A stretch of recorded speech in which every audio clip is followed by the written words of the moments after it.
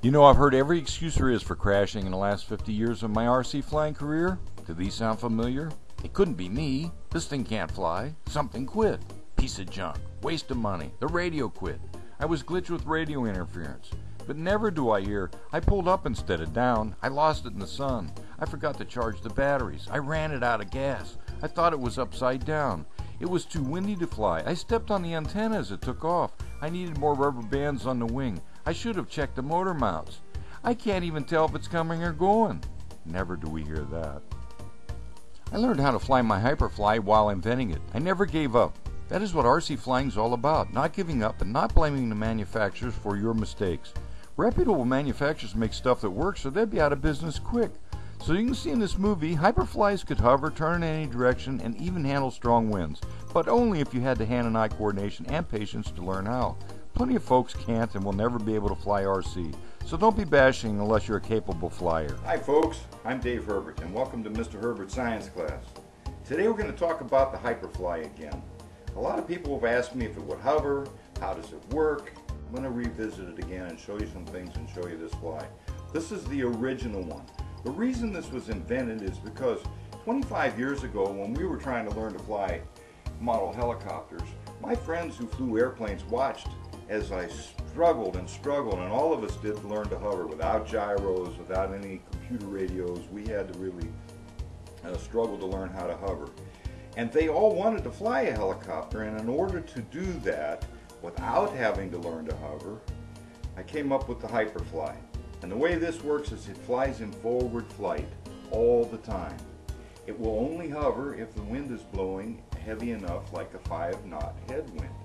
Okay, and the way it works is I put a tail rotor back here, basically made out of what a frisbee looks like. Same airfoil, so you have lift when you're flying in this direction, counteracting the torque. It's basically a weather vane. As long as the wind is blowing, you've got a weather vane. If you're going forward like this, it's a weather vane. The tail's going to stay back here. It can't get in front. So it's pretty easy to fly. 2 channels, full power, and you would take and just hand launch it into forward flight. And when it was time to land, you would come around and land it like a regular conventional airplane on the runway, just come sliding in.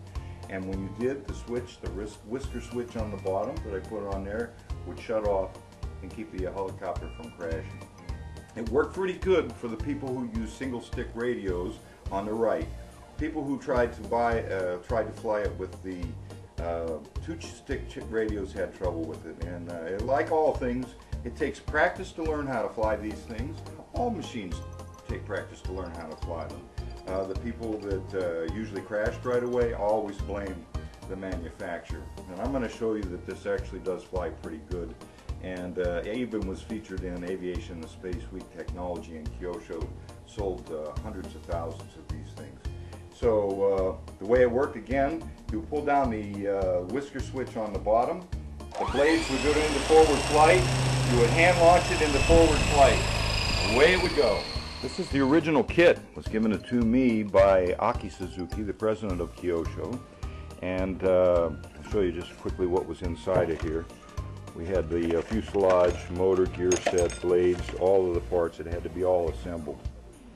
The second version that came out was the Hyperfly Apache, also given to me by Aki Suzuki. I don't have any hardware in here, but I do think I do have a whole body assembly. Now before all that happened, this was my early prototype. Again, I put the plastic plate on the back to turn it into a weather vane. It would hang, and on this, here's where I had the radio gear, and of course the switch on the bottom here that would shut it off when you would land. If you look at the tail on the back of this, you'll see that it is exactly the same size and curvature as a frisbee, which we all know has airfoil and lift when it's flying this way. If it's flying this way, then it's going to want to lift this way and turn it and counteract the torque. So as long as you keep moving, it all worked very well. This is what it looked like inside. We had only NiCad batteries then, 1100 milliamp, 8.4 volts, and the on-off switch and there was actually a diode that was a VEC for the radio. 2-channel only, that's all you needed. Kyosho then came out with different versions. This was the Manta body, and if you look at the tail on this, you'll see that it also has this curve in it, which is airfoil, so when flying in forward flight, it would counteract the torque of the main motor. Now I've modified this one and actually have put a speed controller in it. I'm using Electrifly from Great Plains, 25 amp speed control, and again I always have 20 amp fuses in everything. I'm using a 3-cell LiPo, and it all balances out pretty good. And this particular one, I've put wheels on the bottom so when I land it doesn't scrape in. First of all, I got to put my pilot in because I don't ever fly any of my airplanes without pilots.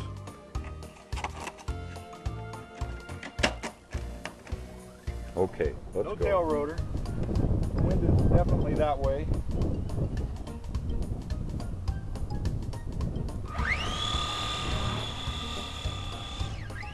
Ooh.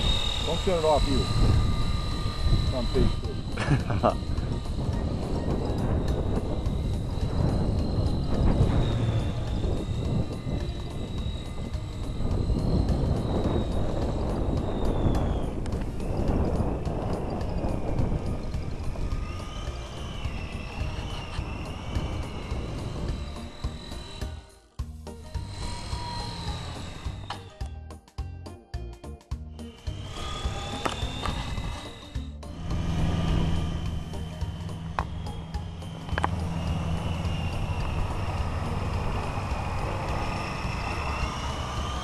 Okay,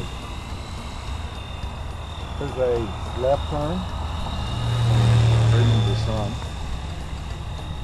No tail rotor, left turn. How about a right turn? Right turn, left turn.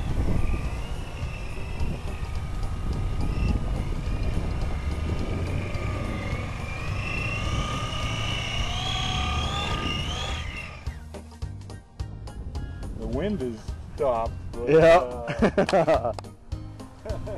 pretty wild, huh? Yeah. I put a arming switch on the bottom, which I took off of this. It was right here. So when you did come in and landed, it would just shut off.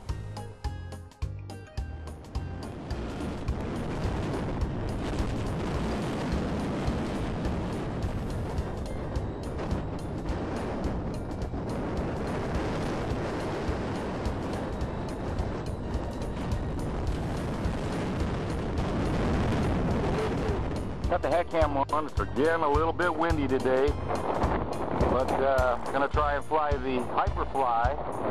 This is no tail rotor, and let's see how this runs today and how it flies with no tail. Here we go.